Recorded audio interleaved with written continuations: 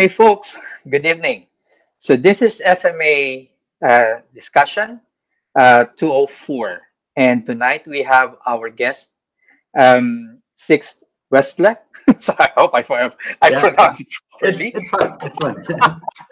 Hello, everyone. Hi. Sorry if I murdered your name. But yeah, good evening everybody. Good evening, sir. Okay, so tonight we're going to have a very interesting discussion because our guest is not just a prolific martial artist and also an FMA, but he's also a curator of the German Blade Museum. German Blade Yeah. Museum, So Deutsches we're, Klingenmuseum. Yes. yeah, and so we are also going to hear some of the researches and one of the research that he presented in Cardiff in 2016. So, good evening, sir. Good evening. Okay. Hi. Good Thanks for evening. the invitation and hello to everyone. Hi. I am honored. We are honored in FMA discussion to have you as our guest. Thank you. Yeah. So if you're watching, guys, please click the like button and most especially the heart button and start commenting because according to algorithms, that's basically where we get more, Okay. we get better, better numbers in Facebook. Uh, please say hi and also please say where you're watching from. Okay. So let's start with your martial arts journey.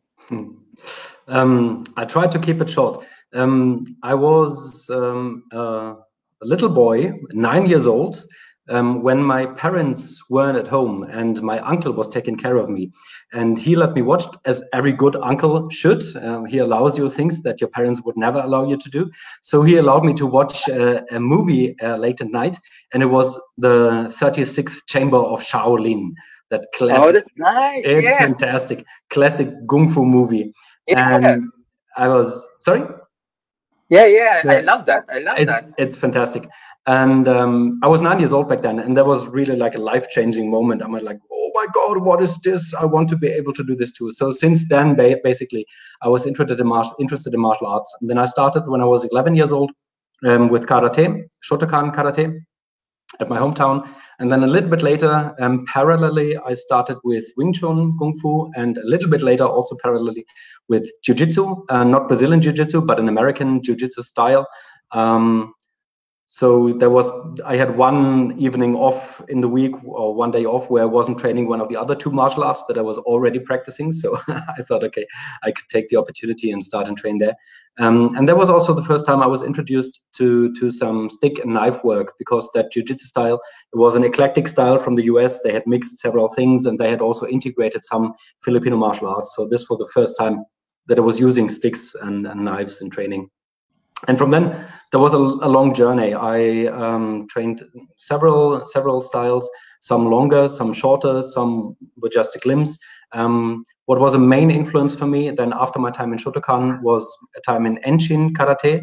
Enshin is a full contact karate style. It's derived from Kyokushin, and the rule set is pretty similar to Kyokushin. And I was fighting there in many competitions, and I did my black belt in Enshin Karate. And at the same time, in our gym, in our dojo, we also did Muay Thai. So I also took part in Thai boxing competitions. And then in 2000, I moved to Tübingen in southwestern Germany. And very close to Tübingen, only 10 kilometers away, there's Reutlingen. And Reutlingen was the headquarters, the European Packetitischer headquarters back then. And Uli Weidle was teaching there. And as soon as I arrived in the area, I heard about Uli Weidle, or I had even heard about him before, and I heard a lot about Packetitischer and the Filipino martial arts, and especially that style of Filipino martial arts. So I joined Uli's training in May 2000 and stayed his student ever since. So this is now, for the last 21 years, this is my main martial art. This is what I would say if somebody asked me, what style do you do? Yeah, I do Kali. I do what I learned from Uli.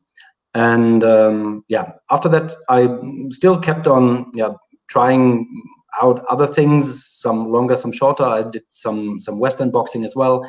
I did Olympic fencing at the university in Tübingen for 1.5 years or so. I did Aikido for a while.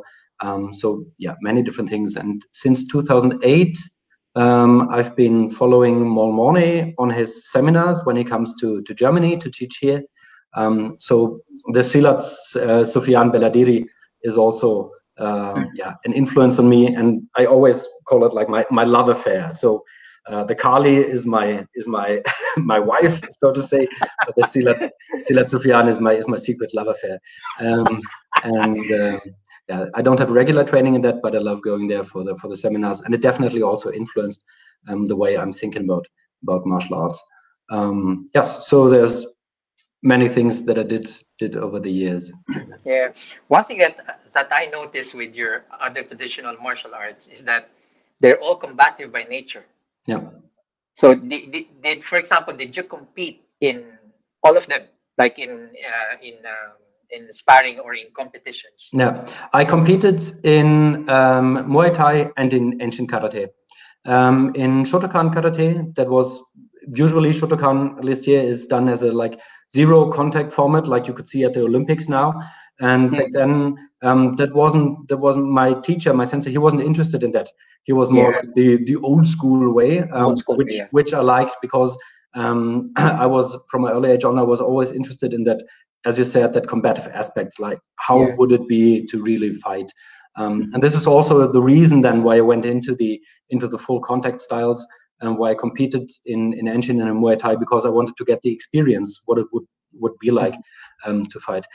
I guess if I had been like 15 or 20 years younger and MMA had been as big as it is today, then probably I would have started with MMA right away, because obviously that would have been what fascinated me as a boy. So these are the two arts in which I competed. And then, of course, in Kali, we have our fight days where we fight full contact with glove and fencing mask. But this is, of course, is among friends. So even though you know these formats, even though sometimes it's very rough and sometimes bones would break, it's still not the same as, for example, when I was fighting Muay Thai, at least for me, because there also the emotional level is very different. It's like two guys go in and you want to destroy the other guy. Whereas in the Kali match, the other one is still a friend or a guy that you train with.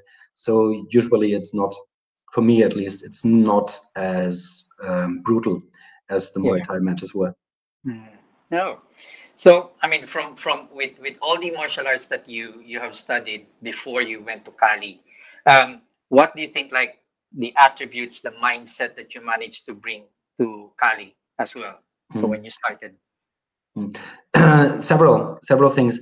The one thing that I got from Shotokan is this: work hard, work diligent, have discipline, and stick with that thing for a long time. Yeah. My teacher in Shotokan, he laid great emphasis on this. Yeah, this discipline and keeping with it.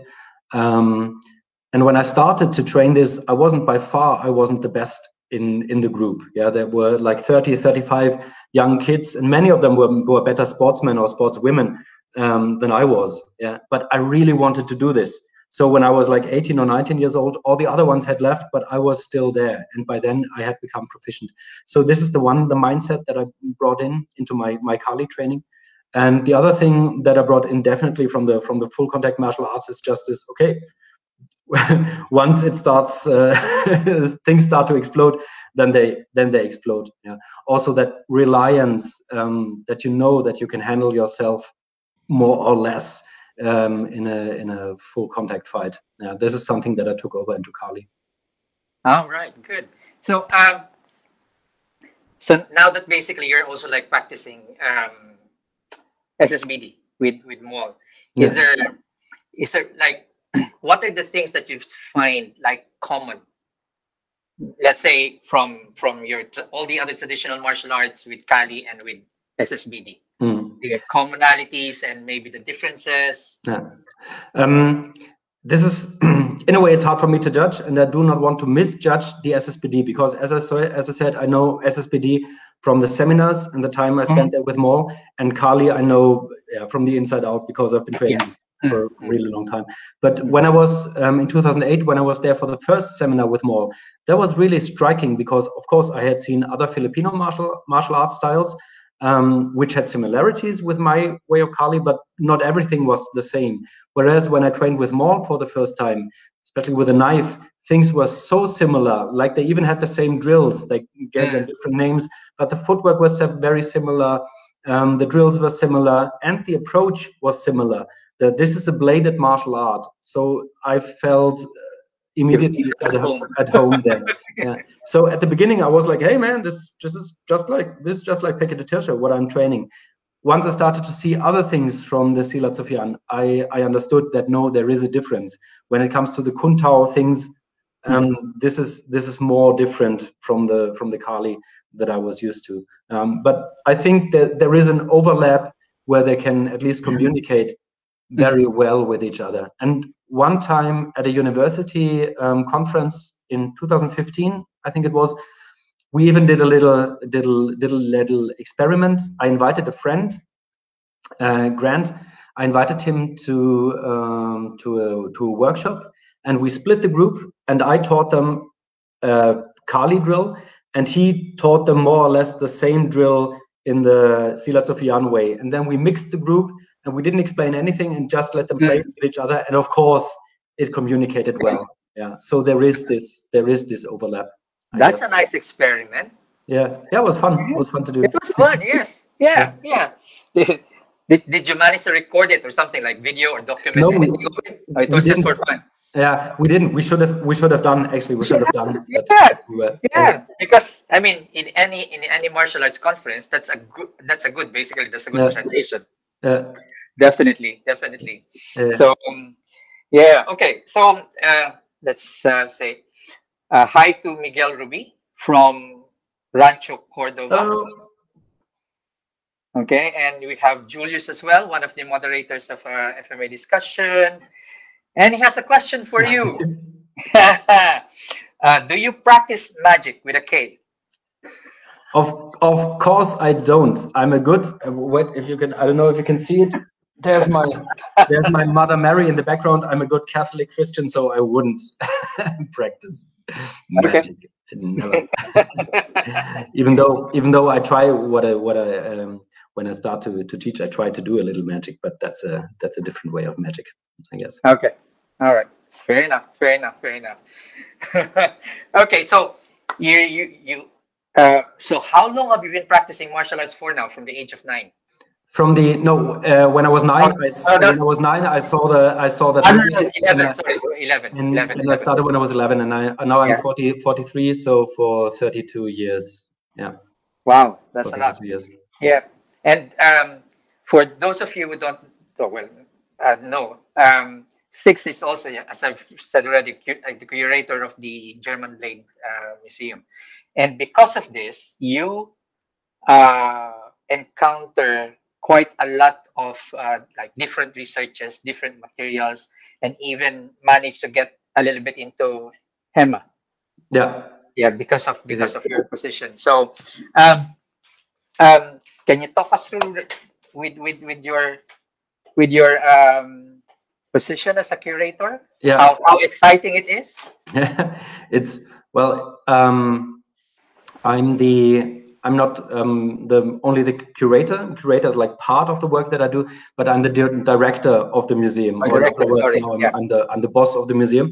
No problem. But this is being the curator is actually probably more fun if I only was the curator. Oh, okay. Yeah. But, sorry, I demoted you. as the director, much of my work is organizational work as well. Yeah, the finances of the museum, the staff of the museum, managing them, our PR, and so forth and so forth.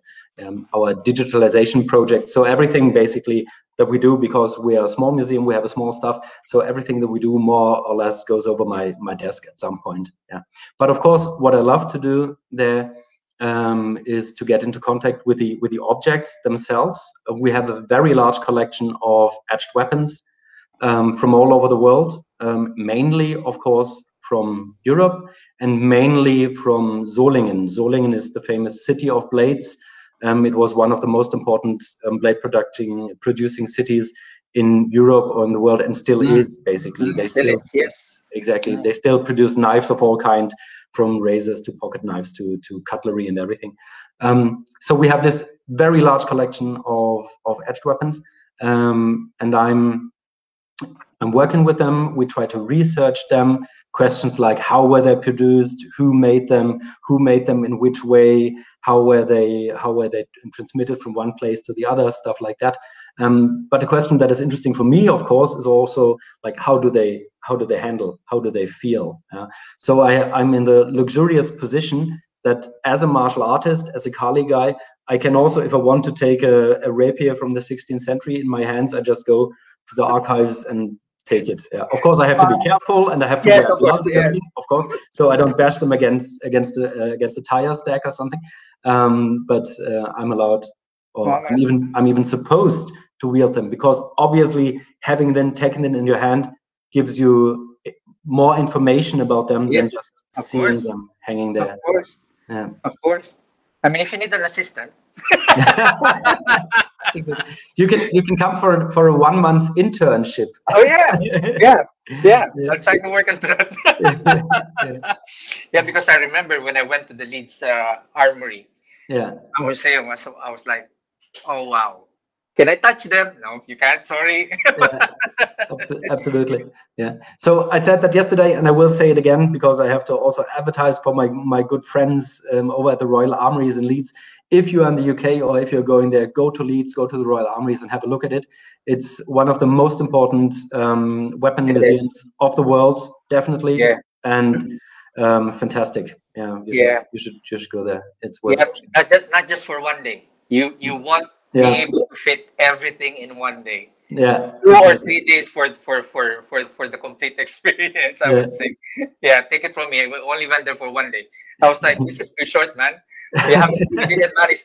It was like the first, I think in the first few floors, we were like, okay, let's have time. Let's take time, like that, to take a look at the displays, take pictures and everything, and then after a while, we don't have enough time anymore. Zoom through the rooms.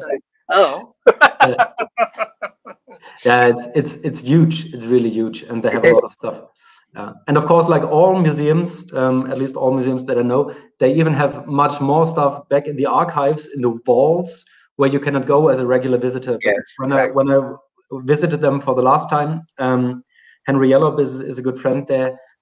He's the head for the edged weapons department. I went to the vaults with him, so I could also see the stuff that usually they have not on display. So that's another luxury of being a museum director yourself, that when you visit your colleagues, of course, you get entry also to the hidden things. So it was fantastic. Yeah. Oh, okay, Julius has another question here. How well are you read up on the Thibault? Navaez, and Vias. I know all of them. The one that but knowing and being well read up is two different things, because I don't speak or I can't read the original languages. Yeah, and that's a huge problem when you start to deal with historical martial arts. Yeah, early modern martial arts in this case. Of course, you would look into the manuscripts or fight books. The ones that you're mentioning here are not manuscripts; they are not written by hand; they are printed books. So you would look at the fight books, and if you do this, and if you want to do this properly, you have to be able to read and to understand the language. Yeah? It's not enough to have an interpretation of that, or a translation. Of course, that a translation can give you an idea what it is, but if you want to delve deep into that, you would have to be able to read the original language. And in the case of the authors you mentioned, I'm not able to do this. So of course, I have seen the books and I have read the translations, or at least parts of them, but I'm not able to read the book in itself. Yeah, I am, on the other hand, able to read the early high modern German books, so that German corpus of the fighting books. But if you speak about the Thibault, it's nice that you mentioned that, because Thibault is, even though I can't read the old French, is probably my favorite fencing book, because we have a copy at the Kling Museum. We own one ourselves. The book is from 1630. It has 430 pages, and it's friggin' huge. So it's like it's like 70 centimeters high, and if you open it, like Wow. 90 centimeters wide or so. And it's the one of the most luxurious books that were ever produced in copper engraving. It was paid for by the royal court, by the French royal court, and 15 or 18 copper engravers over a longer period worked on that book. So it's marvelous. It's absolutely fantastic. And as I said, I know so because I have the book there right in front of me, I'm able to studying it directly. I can look at the images, and I have a translation next to it, so I guess I get an idea what it means, and I speak enough French to sometimes understand some lines, and also because it's about a topic that I'm familiar with. It's about fencing. So this is the one of the three that you mentioned that I know most about. But I couldn't claim that I'm a Thibaut specialist, because to be one, you would have to be able to read and understand the French. Otherwise, it's just second-hand knowledge that you gather. To give a little bit of context or perspective to our viewers, the three people that Julius mentioned, can you describe them briefly? Yeah. How do they like compare to each other, or even time, genre, or? Yeah. So this is early modern age. Thibaut, as I said, he wrote his book in the early 17th century, and unfortunately for him, he died just before the book was published. So the book has a publishing date 1627, but it was published in 1630. So this is that time frame, and he was a Belgian guy teaching in France, but he was teaching Spanish school of fencing. So Destreza, he's part of the Destreza, and Narvaez is also a Spanish guy. I have to admit I don't know the dates by heart, but his fencing manual is interesting in so far, or at least the one that I'm familiar with. I don't know if he wrote several ones.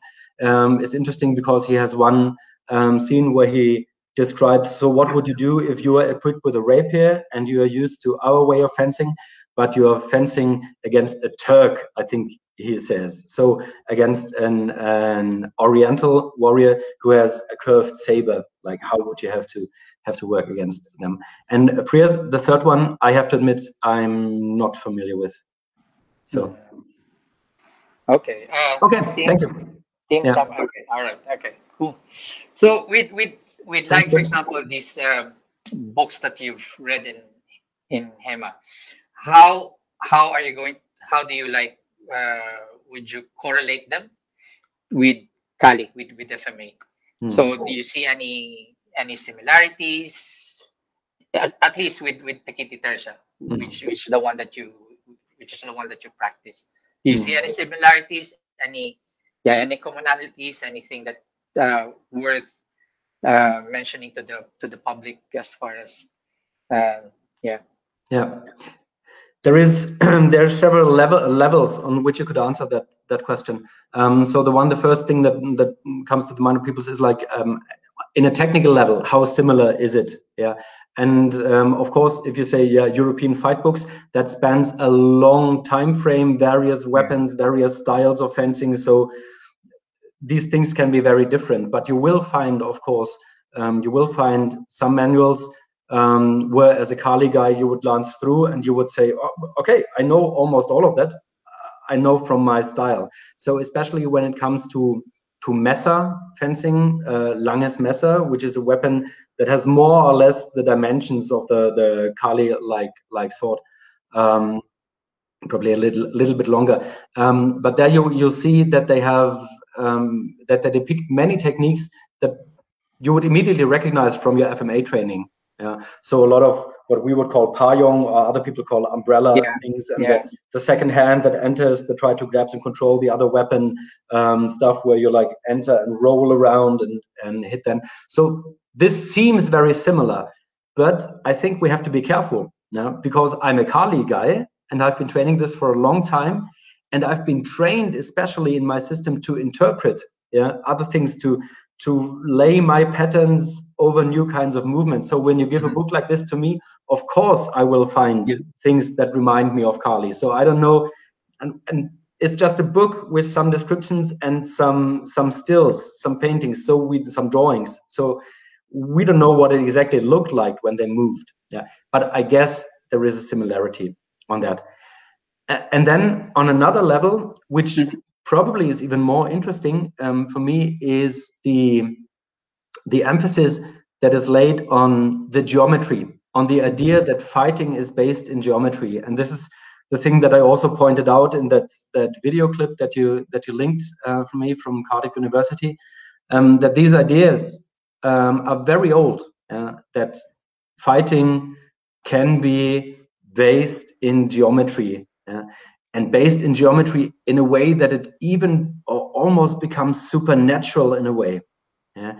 The idea back in the fighting books, it goes parallel with the general idea of that time of European mindset, of European culture, which is that the world is built by God and is made beautiful and complete, and he built the world according to mathematics and geometry. So something that is geometrical, that is beautiful, is also true, because this is the way how God created it. And then in the second step, so if you have a fighting system that is based on geometry, then this fighting system must be true, and it will grant you superiority. So this is the idea behind.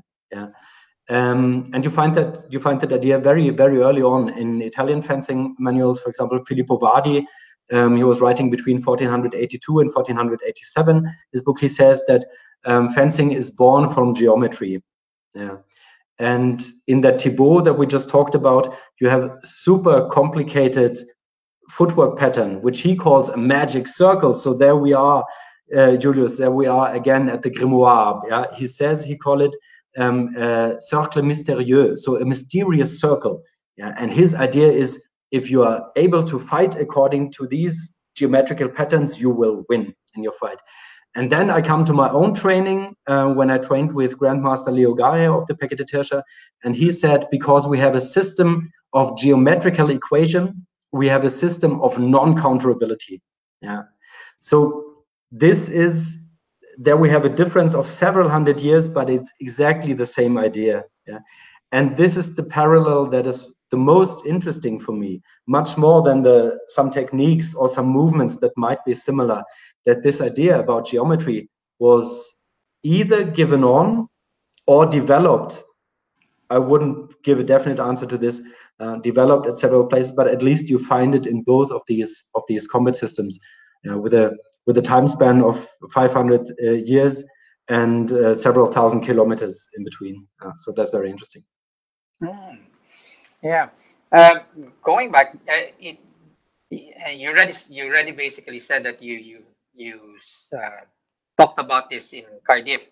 Would you be able to give our viewers a little bit more of that talk that you did in Cardiff about these lines and circles in martial arts? Yeah, exactly. This is what I just said. These parallels or these lines of traditions. This is always what I'm interested in martial arts. Like, what do people think about martial arts, and why do they think it? And is their ideas, are they transmitted to the next generation? Where will they pop up again? And in that talk, I was discussing the idea that you find all over the internet in martial arts discussions again and again, that the straight line is the shortest line and thus the best way to attack the opponent. You have to attack him in a straight line with a straight punch or thrust, because it's the shortest way and thus the quickest. So you have an advantage in timing, and this is why it's the best way to attack. And you find that very prominently expressed by Bruce Lee. He wrote that explicitly, like the straight line, the way of straight line punching, that it needed a long time to develop, but now we have it, and that's the way of like scientific fighting. And then I looked at it like, where else can you see this idea, and where does it pop up? And it pops up again and again in discussions, even nowadays. And the funny thing is that, I mean, punching somebody in the straight line is definitely a valid attack. No doubt about that. Yes, exactly. Yes. There's like no doubt about that. But the idea, the premise that lies behind it, which try to base it in geometry, this is simply wrong. Or you cannot transfer it, because there's a difference between something being the shortest and something being the quickest. There's a huge difference. And the way I try to explain that there's a difference is with a famous experiment from a Swiss mathematician from the 17th century. His brother asked a question. His brother asked, like, if you have 2 points in space and you want to have a ball rolling from one point to the next point, on which kind of plane would you have to connect these 2 points to have the ball the quickest way, to give the ball the quickest way? And everybody says intuitively, yeah, of course. I mean, just give it a straight, and that's the shortest, and thus it must be the quickest. Yeah, but it's not true. Yeah. In geometry, if you just put it on the table, yes, this is the shortest. Yeah. But as soon as you put it into the reality of physics, this is the quickest way. Yeah. Not the shortest, but you have a parabol. Yeah. You have a small curve. For which the ball takes less time to go from point A to point B than if it goes on the straight.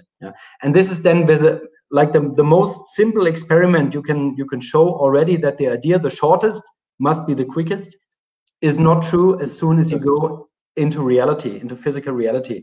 And now our body is a machine that is much, much more complicated than just having a ball run from A to B. Yeah.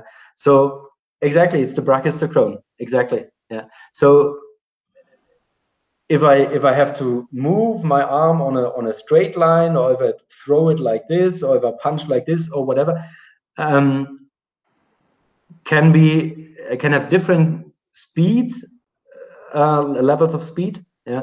And again, the shortest way must not necessarily be the quickest. Yeah. Once again, in practical application, of course, you can base your fighting system on straight punches, and you can be very deadly with that, no doubt. Yeah, but it's just, for me, it's about the mindset, the ideas that are behind. Yeah, we all have the intention to legitimize why what we are doing is correct. Yeah. So we're not just standing there and punching the bag like this. Hey, that feels good. Yeah. We have to give it a legitimization, like, it's the straight way because it's the best. Yeah. And then another style comes and he would say, like, no, you have to always do it in round circles. Yeah, because the world is round and this generates the most power. Yeah. And they can most probably they can hit frigging hard with that. Yeah. But that doesn't mean that their explanations are correct. Yeah. And what is interesting for me is like why do we need these explanations? Yeah. Why do we need to tell ourselves that our martial art is true, or is the best, or is the only way, or stuff like that? Yeah. That's a nice point that you actually raised. Yeah. Yeah. Because common source of argument in the martial arts community is, I'm the best. Yeah. And you're nothing. Exactly. So, yeah. Okay. So,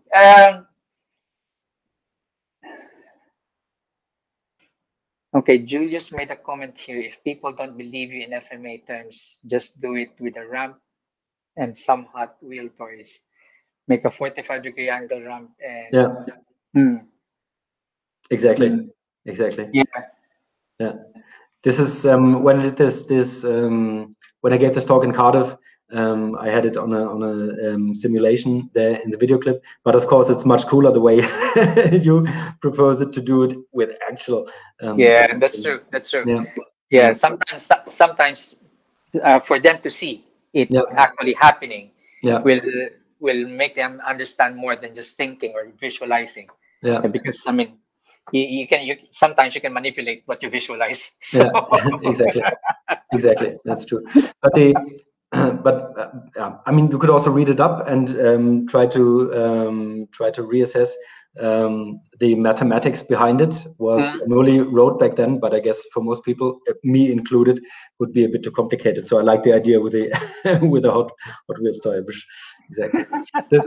The thing that I mean, why people say, yeah, the thrust is the fastest, is true in a way, because usually systems that rely completely on the thrust would hold the weapon in front of them, so it's closer to the opponent anyway. Whereas when you do it with like swinging strokes, with blows, then you have the weapon loaded somewhere on the shoulder. So the distance already is longer than when you have a thrust-based fencing system where you have the point right in front of the enemy. So the whole equation it doesn't work out at the very beginning. Yeah. Okay, well, might as well. You said his internet keeps cutting off. Yeah. Okay. Would you care answering that? Did you get to ask the Magic K and the Grimo question yet? Yeah. So once again, I'm not studying magic. I'm not practicing magic. But it's funny that you keep asking about the magic, because it's a topic I like to talk about. Actually, when I studied at university, my main subject was history of religion.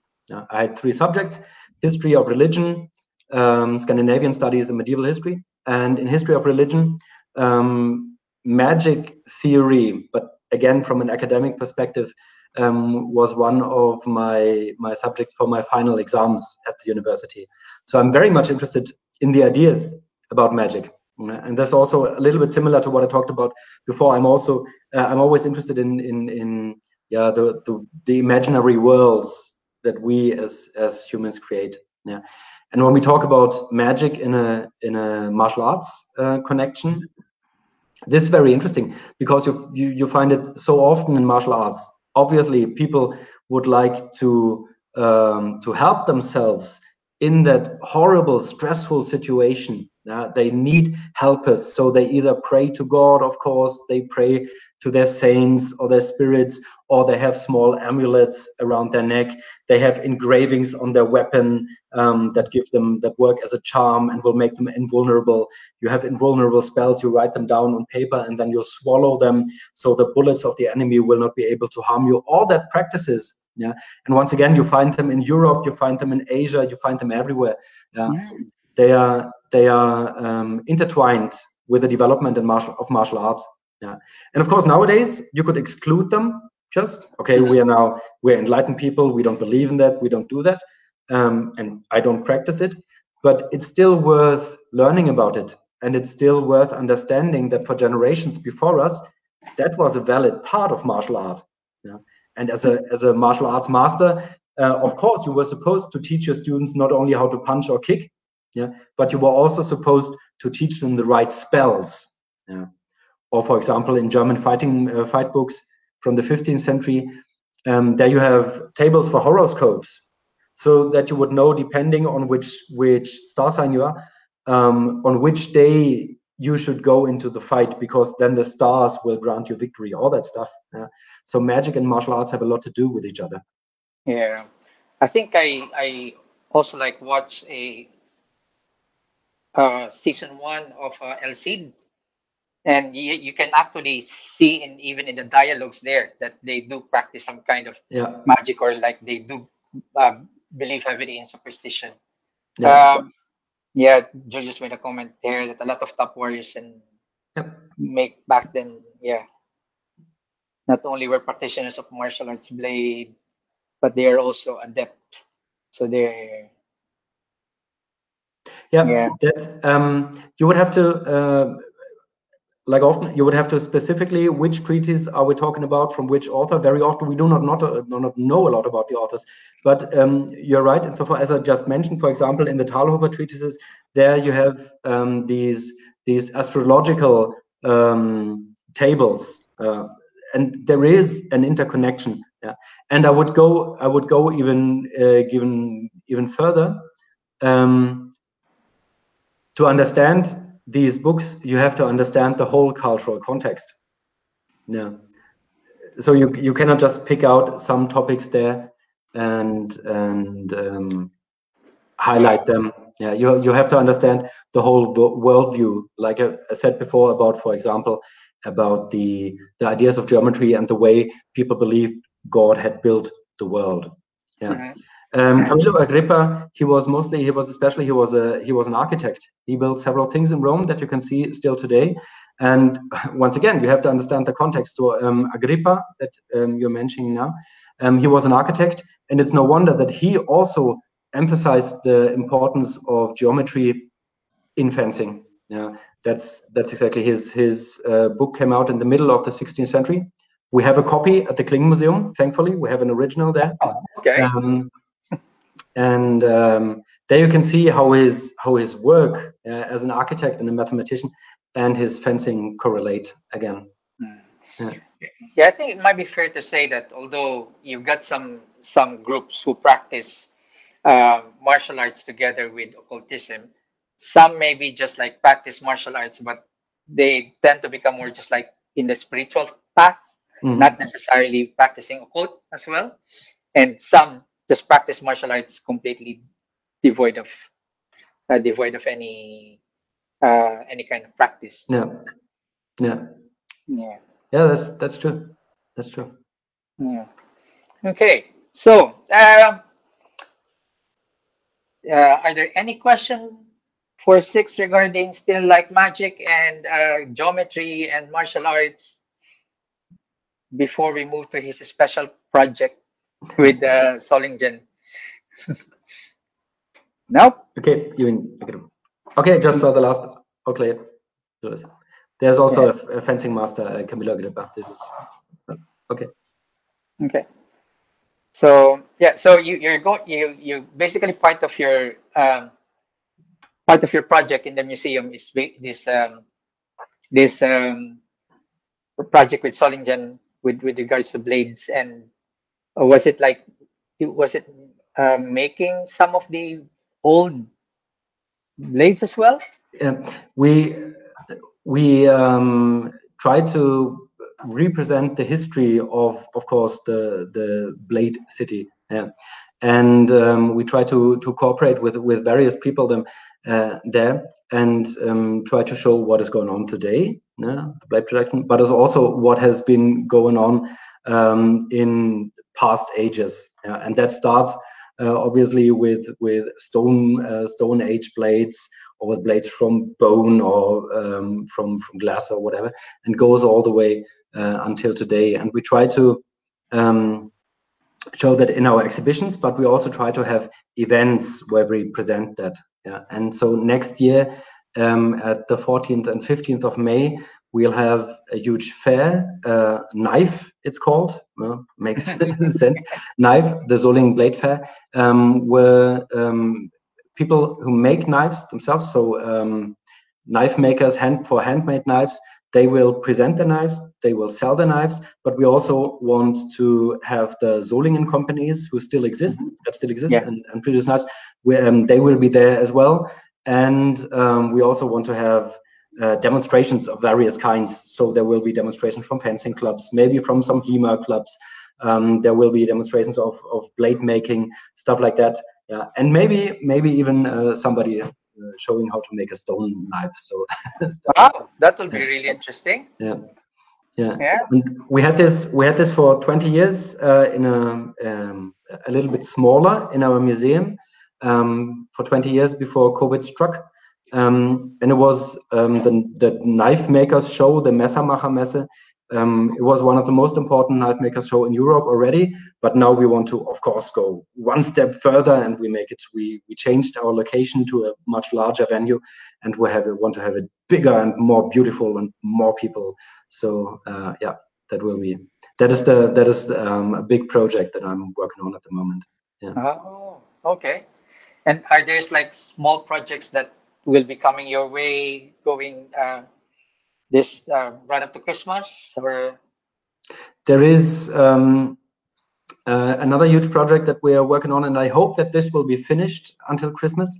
We are working on our new homepage for the museum, and on that new homepage, we will present our online catalog. Yeah, so a couple of thousands of our objects we already have integrated into our catalog, and then all of you guys watching now, you can approach them like you know it by now from many other museums. But we have, for example, already digitized all our Solingen rapiers from the 17th century. And they will be put online, cross fingers, right before Christmas as a Christmas present.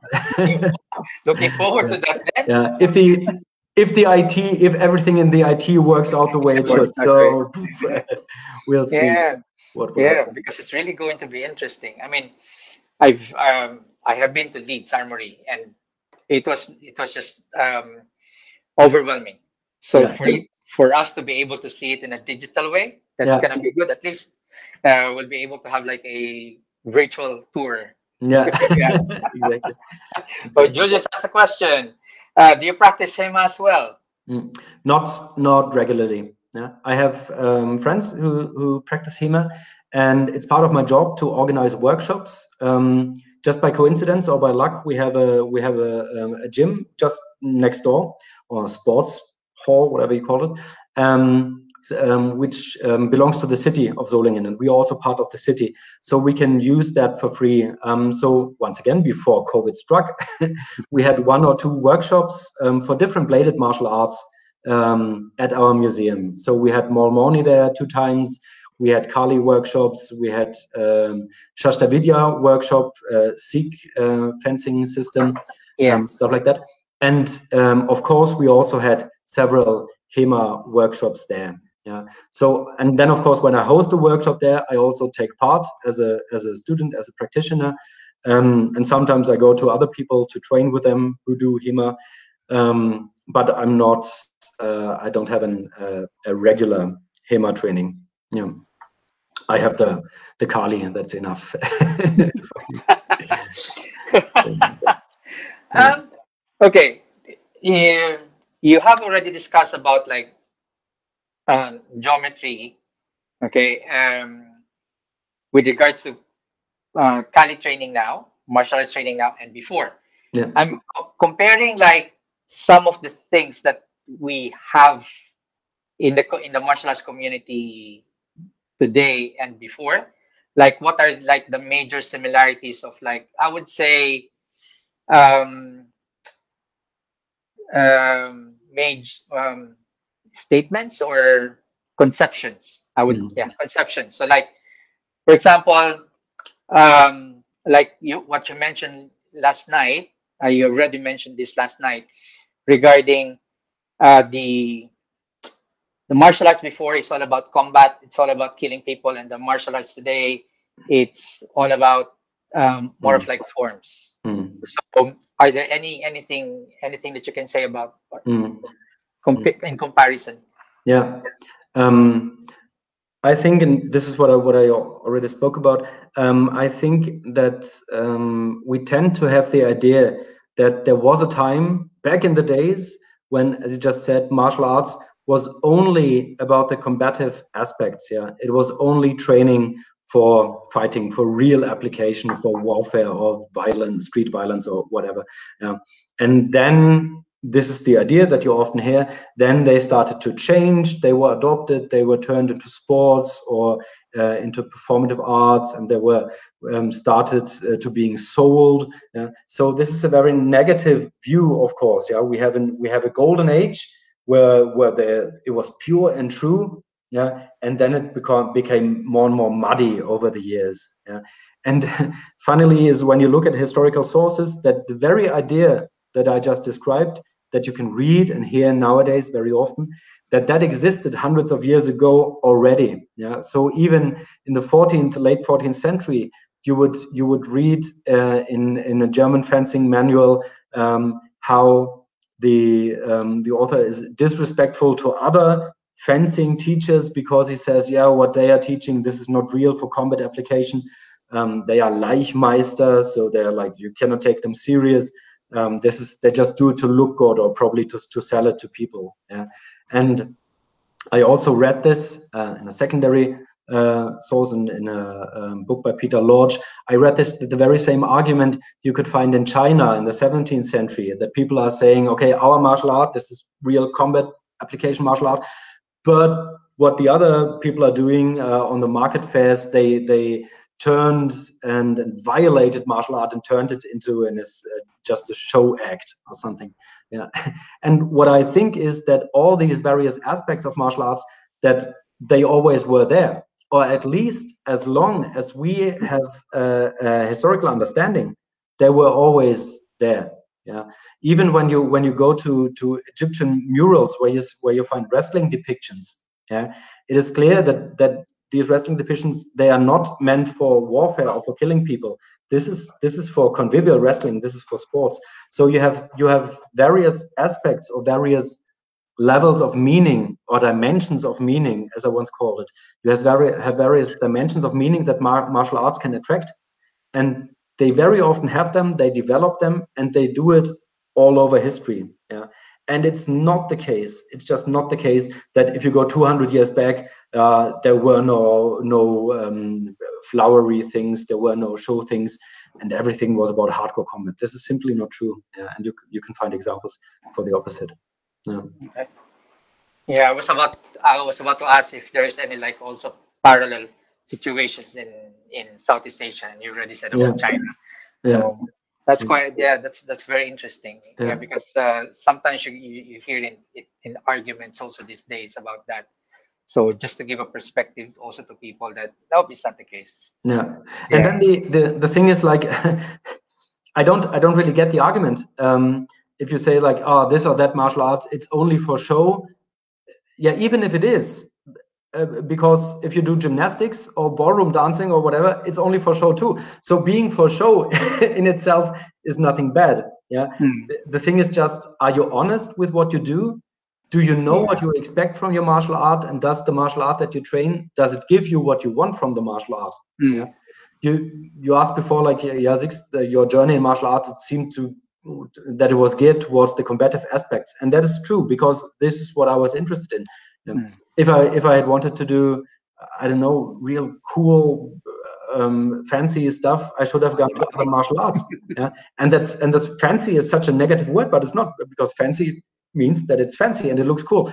And if I see a video clip of somebody who could do like a beautiful butterfly 360 520 kick or whatever, I'm impressed because I cannot do it. Of course, yeah. It has a value in itself. Yeah. And as long as people know what they are doing, I really don't see anything wrong with it. Yeah. It's just it's not my way. It's not what I would put my practice on. Yeah, I mean, you mentioned about dance. It's the same thing as actually in dance competitions. Because, like, for example, ballroom, there is a competition in ballroom, basically, that you're strict with all your figures and everything with what you do. And there's also what we call a show dance, where you put acrobatic stuff. Yeah. Okay. So, of course, those who compete in ballroom, okay, sometimes they actually don't like those who do the acrobatic stuff for the show dance because they find it too showy, too acrobatic. Yeah, it's exactly the same. Exactly. Yeah, right. And those who do show dance, basically, they look down on those who you're too boring. So it's the same. It's always, I guess this is probably the most important thing. Yesterday we were discussing when martial arts, at which caveman martial arts started, and I think I have to reassess. I think true proper martial arts started at the moment where one caveman was telling his friends, yeah, the martial arts that the other guys is doing, this is real crap. Yeah, I guess that is actually the point when martial arts started, because it's so prevalent. But then it's, as you say, like I've been doing bow shooting, bows and arrows for a while, and there you have the same. There's the guys shooting recurve bows, and there's the guys shooting compound bows, and both is really cool, I think. But of course, everybody is telling that the other one isn't. This is not proper business. Yeah, it's a typical like Hong Kong Chinese movie. Is your master as good as my master? So something like that.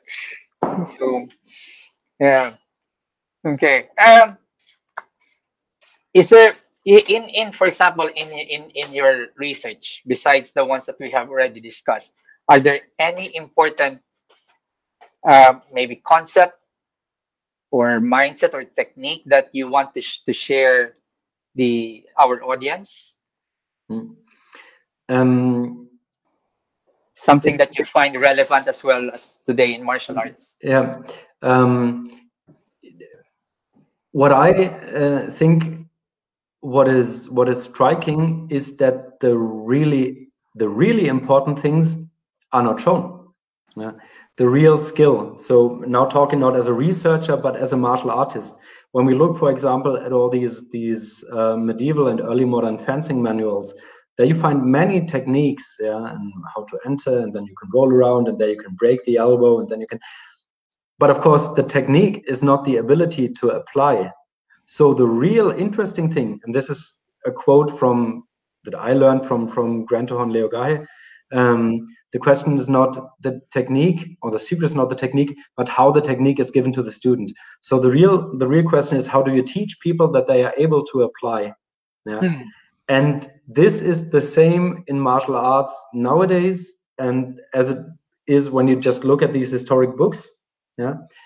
And I think this is really relevant for the personal practice of each and every one of us. Yeah. The one thing is a technique that might work or might not work, but in the end, if it works, depends on if you have the proper way of training. Yeah. And for me, as a trainer now, not as a researcher, but as a Kali trainer, this is the big question that I have to ask myself all the time. Do I try to instill the qualities that I want to see in my students? Do I try to instill them in the right way? Do I have the proper methodology of teaching for people to advance in their skills? Yeah. And this is so striking for me when I look at these books. Yeah, it's like, okay, the techniques are there, this is great, and I guess you could fight with it, but the real interesting stuff, yeah, like how do you train your footwork, how do you train your distance, how do you train your timing, how do you train to work against the counter pressure, stuff like that. This is hardly described, or you have to read it in between the lines. Yeah. Yes, yeah. So it's like they are basically like modern martial arts books. If you go to a bookstore and you read a book on self-defense, it's like when he stabs you like this, then you have to go like this, and then you do like this. Yeah, you can read that, you can even understand that. Okay, I get the technique, but that doesn't mean that you are able to do it. Yeah, because it doesn't tell you how to train it, how to basically make it part of you. So, how long have you been teaching Kali?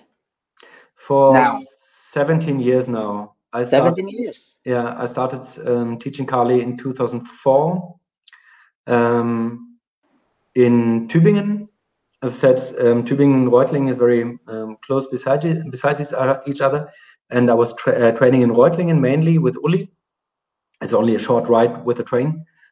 Much shorter than any ride you would have to take in Manila, I guess, to get somewhere to train. So it's like, definitely.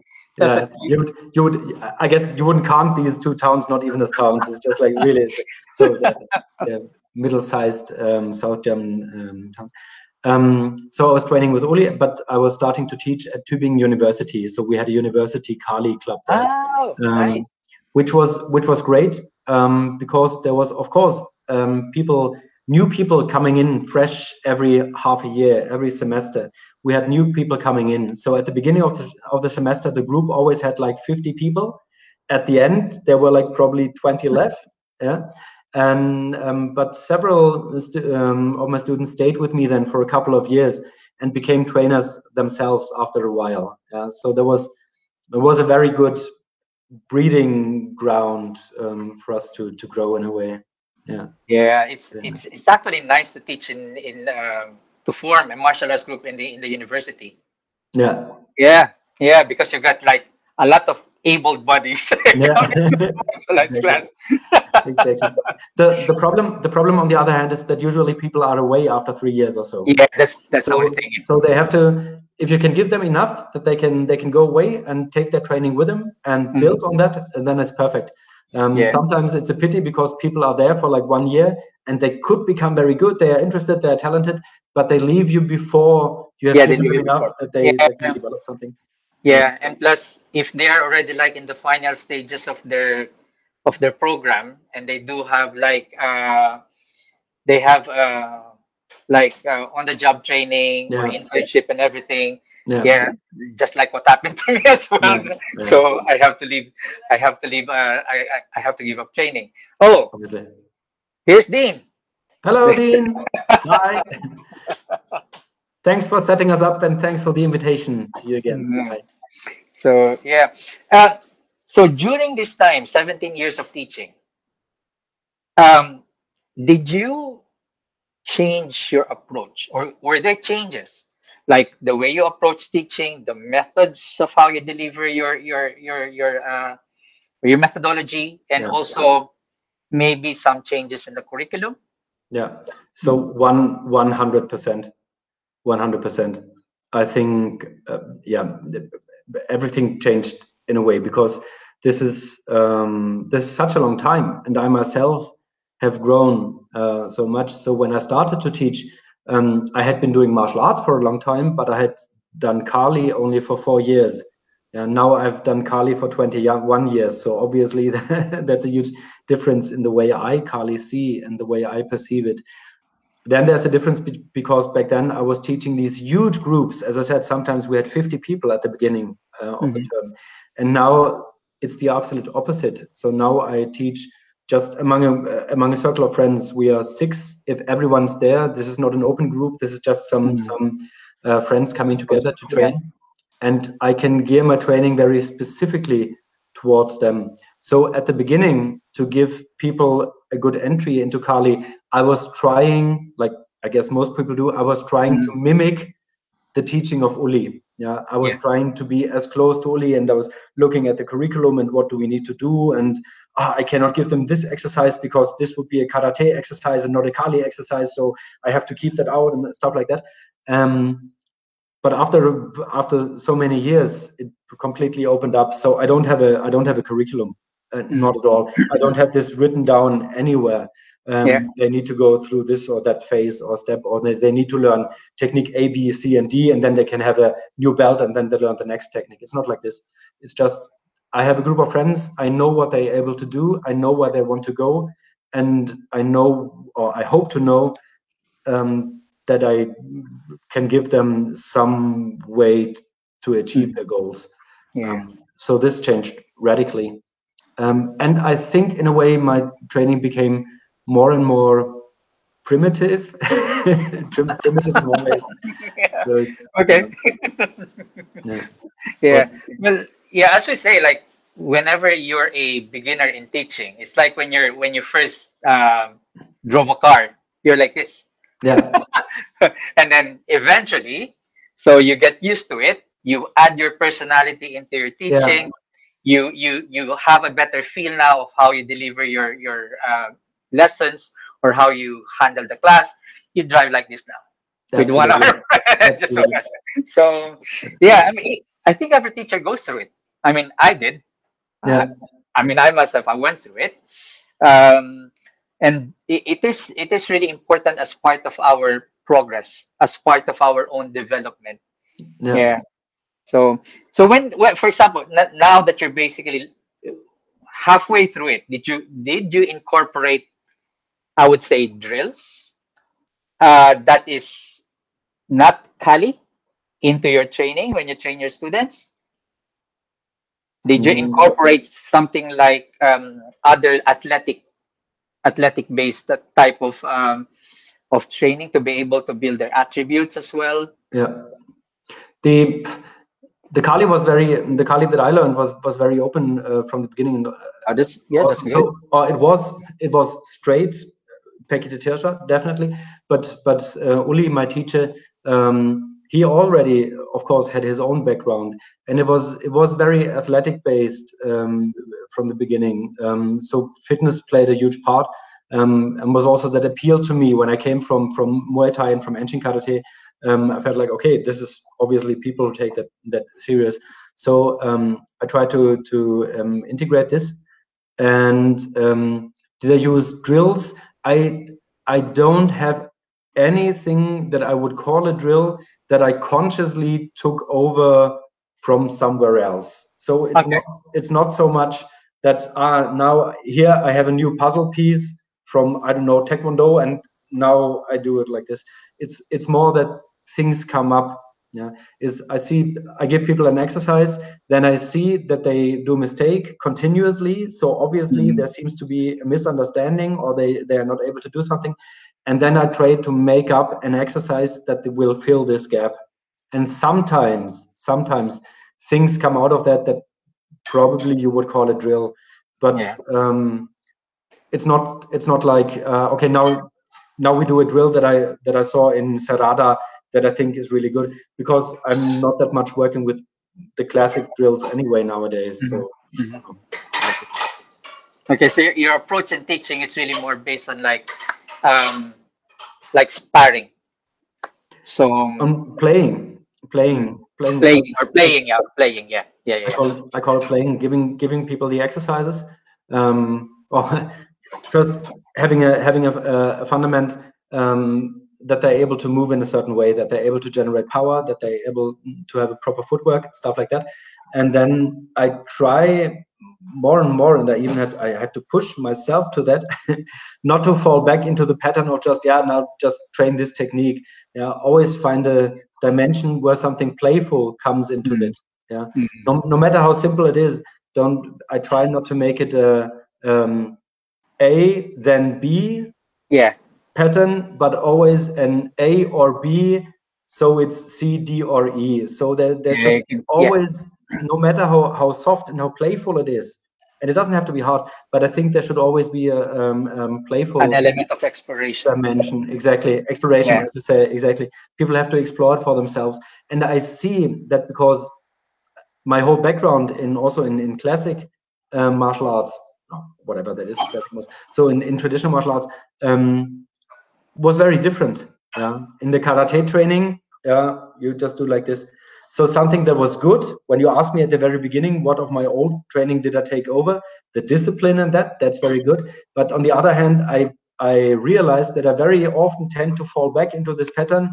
So this is the exercise A, then B, and now we do this exercise a couple hundred times or so. And then I have to remind myself, Sixt, this is not the way you want to teach anymore. Let them explore, as you said. Yes, exactly. I think the allowing your students to explore as they learn is really integral to their journey as well. So they get to understand things better rather than just memorizing sets and sets of movement. So that is something that fascinated me with my training with Uli at the very beginning, that I understood that he tried to plant the Kali in the people. So the Kali is a seed, or it's a DNA that you put into people, and then you water it by training, and then it grows, but it has to grow by themselves. And each plant that comes out, even it comes from the same DNA, will look differently in the end, because people develop in their own way. So it's not about copying what was before. It's about developing your own way. And hopefully have a living plant there afterwards. I mean, you can also develop your own stuff, and it's shit. So happens to all of us. Sometimes you're on the wrong track, maybe, and then you're happy if you have a good teacher or good friends. That is true. That is true. That is true. That is true. That is true. Yeah. So, with how long did you train with Uli? My whole time in Tübingen. So for 13 years, from 2000 to 2013, I was living there. I trained with him a couple of times a week. So at least 3 times, or I don't know. I was there very often. And then I moved away, and I of course went to his seminars. And now, unfortunately, in the last years, the COVID was, of course, and in the time before, I was so involved at the museum that I hardly had any time anymore to go to the seminars. So I hope I'll be able to. That's a problem sometimes. Work gets in the way.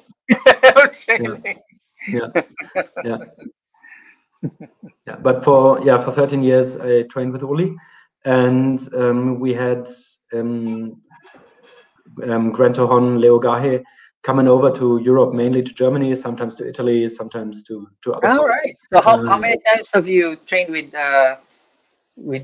Tuhon Gahe? I don't know, 10, 12, 15, I don't know. Times. And also like longer seminars, like week-long seminar, or for like 4 days seminars. And I was lucky because at some point I had enough training experience, and I could understand him well enough that I knew what he wanted from us. So very often I was his demonstration partner for the stuff. And that's of course also difference if you see the man doing it, or if you feel it doing him on you. So exactly. I mean, if we do have like guest instructors as well, and I'm learning, I would actually prefer to, after watching him do it, I would rather that basically I partner him, Yeah. because it's really different when you feel the Yeah. energy, Of course. Yeah. the movement itself. So Absolutely. yeah. So I mean, you have partnered. You have been like, in Japanese we call us the you've been like assistant of or yeah, demo assistant of Yeah. GT. So what was, or were your fondest memory when you were like partnering him? Or yeah. I guess his quotes, he has some memorable quote. Some of his quotes are so memorable because he does Yeah, the same joke over and over and over again. But sometimes he just points things so clearly. So I remember when we were doing some breathing exercises, that was in Italy. Yeah, and we are doing breathing exercises in the morning on the beach, very beautiful, and like Tai Chi style, and looking at the sand. And then some of the guys asked him, Grand Hon, so how often should we do these breathing exercises? Yeah, all the time, otherwise you die. I liked it a lot. Yeah. So stuff like that. Yeah. And of course his karaoke skills. So Oh yeah, I do heard. I heard, because I've got one of my close friend here in the UK, Jim Panlilio, actually yeah, trained with GT. So before, he normally goes back to the Philippines and stay there for 1 or 2 months and just train with him every day. So yeah, he said that, yeah, one of his skills outside Cali is basically karaoke. yeah, it's psychological warfare. So yeah, because we're not used to it. I don't know. Probably it's on the Philippines. Probably it's everywhere. Yes. So, but of course, in Germany, like it's 4 years since I heard the last karaoke being sung somewhere. So and It is very popular now. yeah, You've got a lot of Filipino families who live outside of the Philippines. They do have their own karaoke machine. yeah, And in our parties, it's still part of it. So yeah, never get rid of it. yeah, But of course, the only thing is over here, who has the more guts to actually to yeah, sing. exactly. So Yeah. yeah, are there any other like things that you want to share us with regards to training with GT, and during the seminars as well? I think what is important when you look at him and at the way he teaches, and he has been teaching over the years, is to understand that he, I think, somebody looks very closely at the people and decides what kind of exercises he wants to give them, for whichever reasons. And this leads to the point that different people at different times get different impressions of him, of what his way of Kali should be. Yeah. And then they take this impression, they take this idea that they got back then, they take that along, yeah, and make an absolute out of it. This is the right way. Yeah. And I've been training with him often enough to know that there is no, this is the right way. Yeah.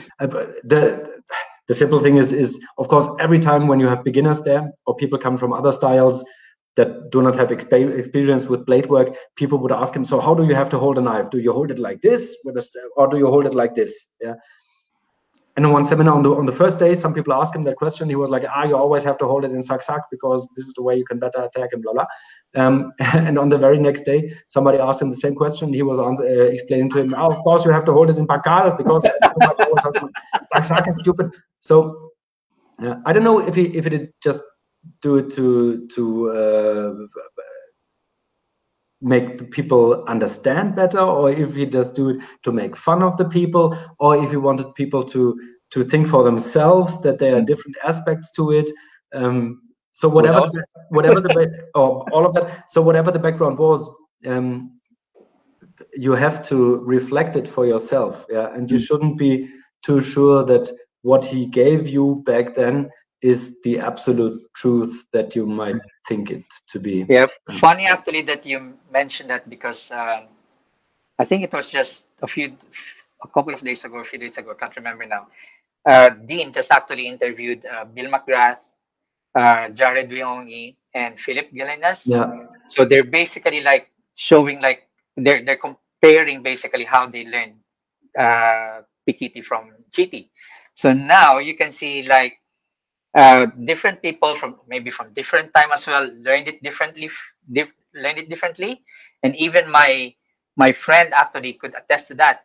So he was actually explaining that, yeah, the GT basically taught this group or these people in this area in slightly different way than than than yeah, than uh, than the more recent ones, and also the way he trained him, and the how he saw GT training other like instructors as well. So it is really important for people to understand that, especially learning from a founder, learning from one person.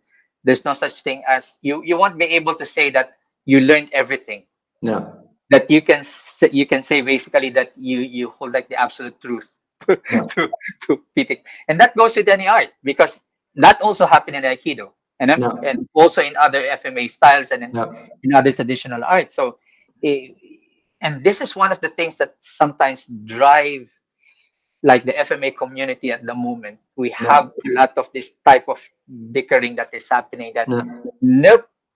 Okay, we this is what the founder taught us. This is what it should be. yeah, yeah, So, and then yeah, talking to somebody down the line, learning from the founder maybe about 10 years after, 20 years after, when he yeah, changed. yeah. So yeah.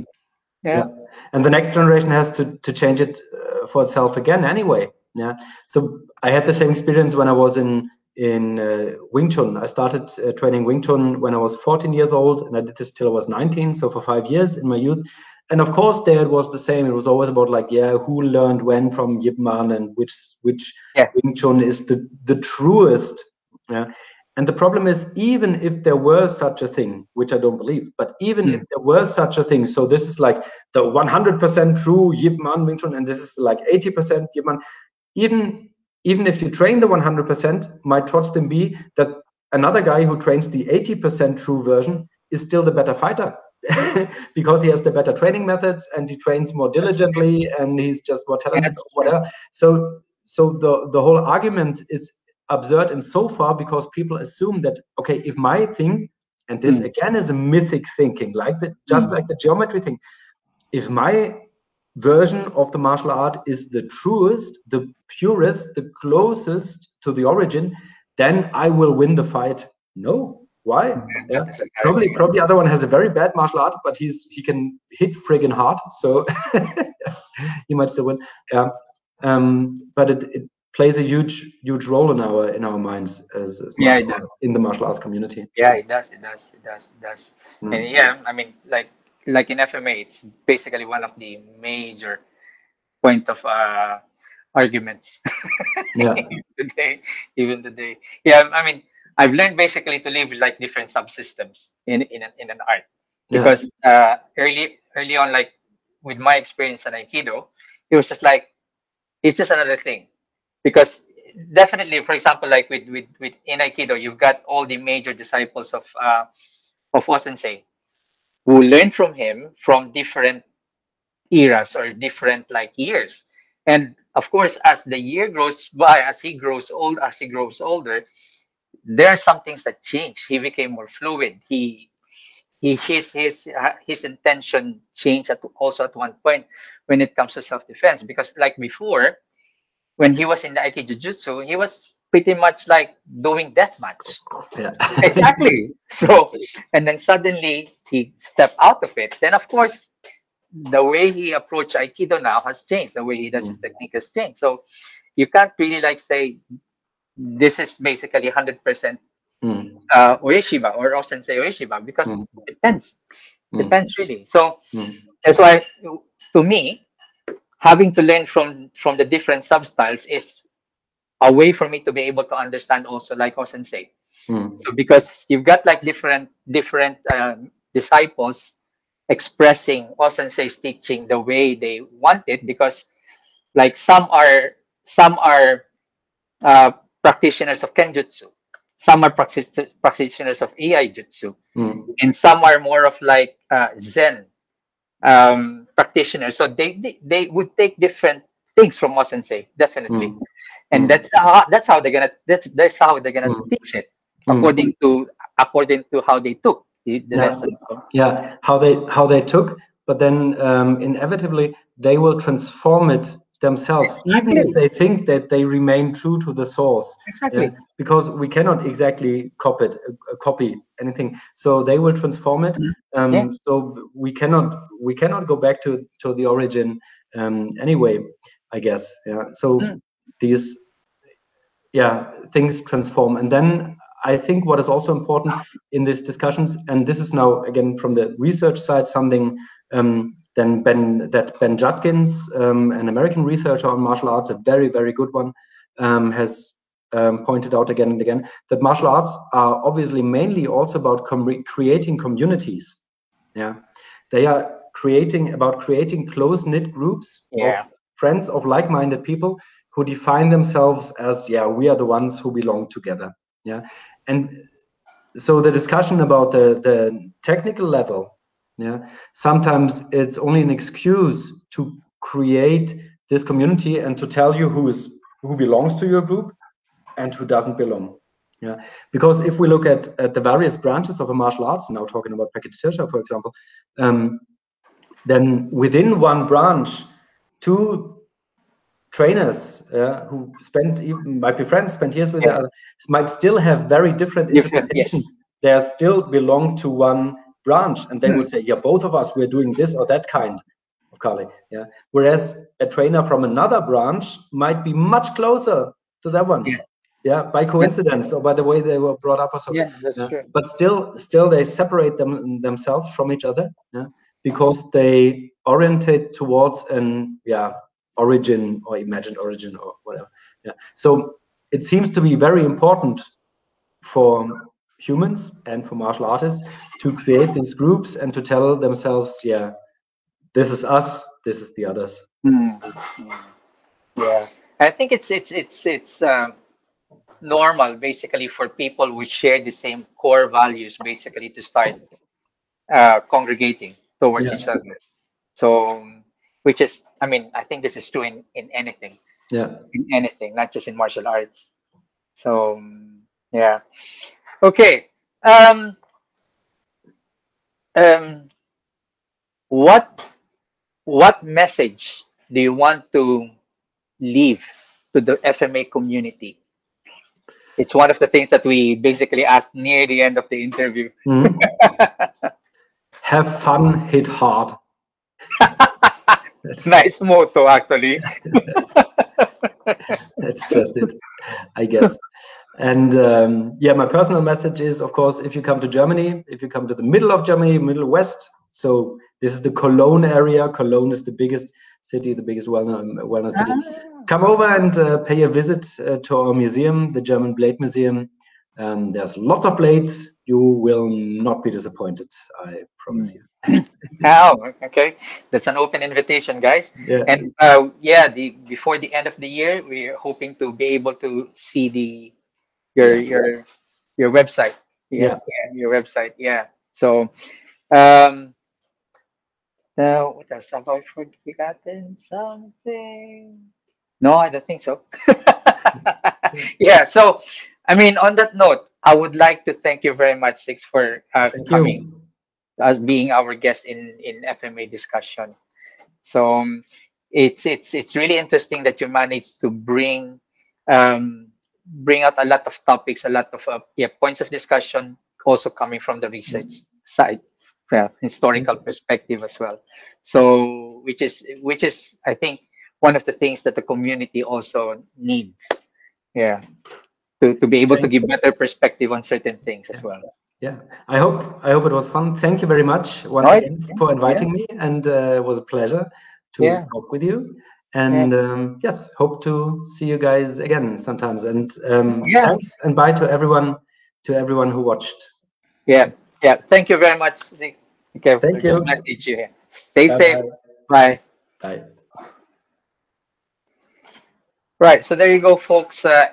FMA discussion episode 204 with Sixt Wetzler. So we do hope that you like the discussion points that we made tonight, especially when it comes to the historical part of FMA and all the other aspects that basically goes with FMA.